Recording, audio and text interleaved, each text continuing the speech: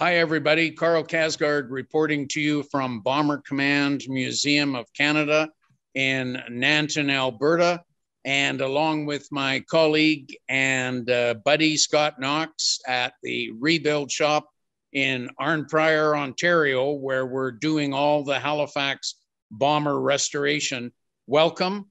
We want to give you an update, and we're going to try the split screen today, show you this little program on our great progress.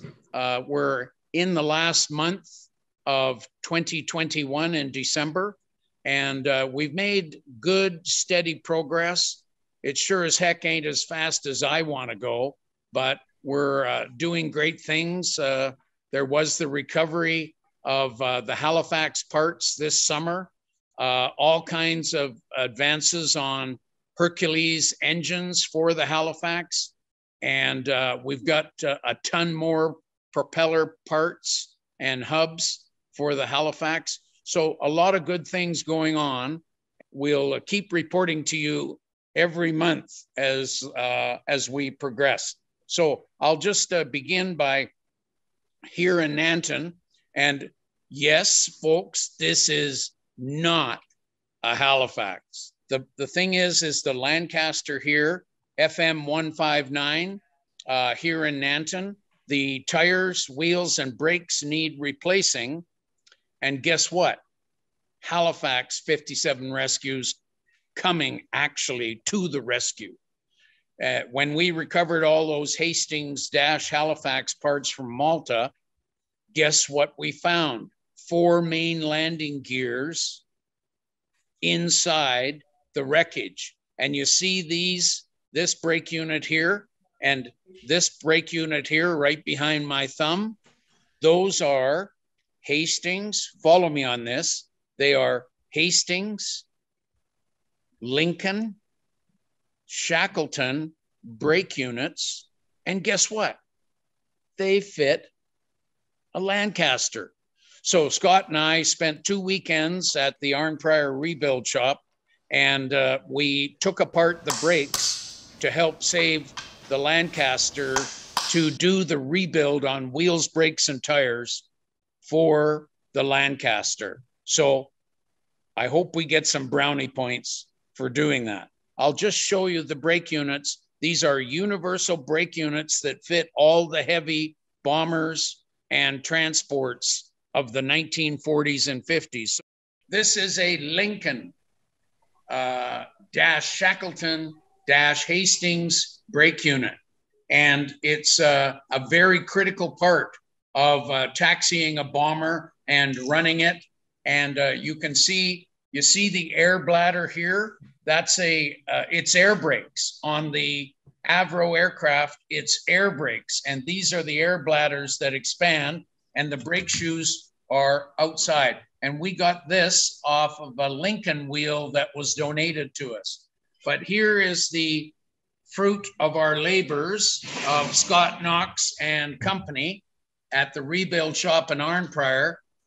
We wrestled with the little, I can't say the bad words, but we wrestled with this little guy and his brother on the other side of the Hastings wheel that we got from Malta. And you can see this is a really good condition unit considering it's been sitting for 60 years. So all of this will be refurbished and used in the Lancaster. And as I said, brownie points should come to Halifax 57 Rescue for helping out. I've shown you the brakes, and what we're going to do now is we've got another program about propellers. Beautiful parts coming in for the Halifax propellers, but that's another story. So Scott Knox in Arnprior at your beautiful brand new Rebuild Shop. Tell everybody about our Travais and our treasure that we found. Thanks, Carl. Welcome back to Arnprior. We're loving it here since we moved in September 2021. It's great. It's a great spot. A couple of years ago, I had purchased some aviation bits and pieces from the Science and Technology Museum. They were getting rid of some pieces that they didn't need anymore. And so I was there to pick up some other things I'd purchased. And one of the folks that works there said, "Are you interested in airplane engines?" Yeah, a little bit. And so they took me into one of the warehouses, and on top of a fairly high plinth, a very heavy, wide plinth, was this cutaway Hercules engine with one cylinder. And so you can just see it in behind me here. It's on a little trolley. So this stands, it's hard to see, it may not be in scale, but it stands about 4 feet high. And it has a complete engine cylinder and sleeve valve piston crank and all the internal gubbins. When Carl and I were trying to chop it down for ease of movement, inside this plinth that was covered in aluminum sheet, we found a plaque. And the engine cutaway wasn't just a regular cutaway. It had been provided by the engine manufacturer to 6 Group Bomber Command. So, and we suspect this would have been done during a formal ceremony. And the plaque also says June 1945. So this probably was given to 6 Group, say, the command, on their departure from the UK in 1945 or thereabouts. So this is more than what we'd expected. And it was a wonderful little find. The people at the museum had the foresight to attach the plaque to the inside of this mount that it sits on, just in case, right? Because otherwise, without that, we would have lost the provenance. We would not have known where that engine came from. It would just be another cutaway.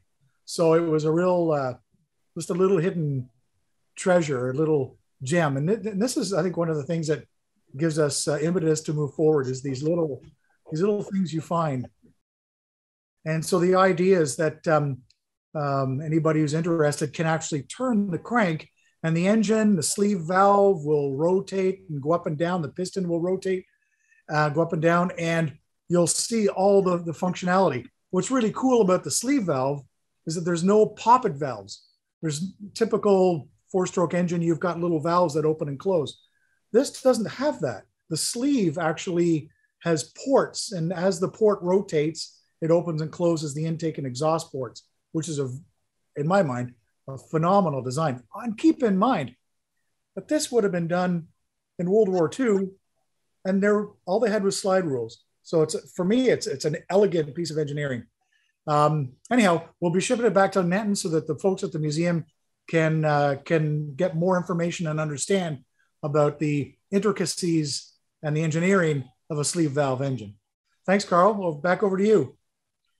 Sure. Okay, Scott. And Ken, just before we finish off here, I think I would interject and ask you, what would you say are the next major steps in the 2 center section wing sections that you're going to mate?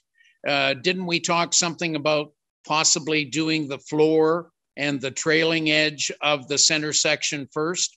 Can you just give us a little rundown on that before we sign off? Sure, just quickly. So you can see behind me the wing sections. So this piece here, this is the port side. We're starting to put these stiffeners in place for skinning, which should happen pretty soon. Just in behind this wing, through the ribs, you can see the starboard side that's already been completed. So we're still debating, but what we'll probably do is join both sides. So each section is 15 feet, join them together, at least temporarily, and then put the floor in. So between the port and starboard section, there was the roof of the bomb bay, or the floor of the crew area, and so we're going to put that floor in.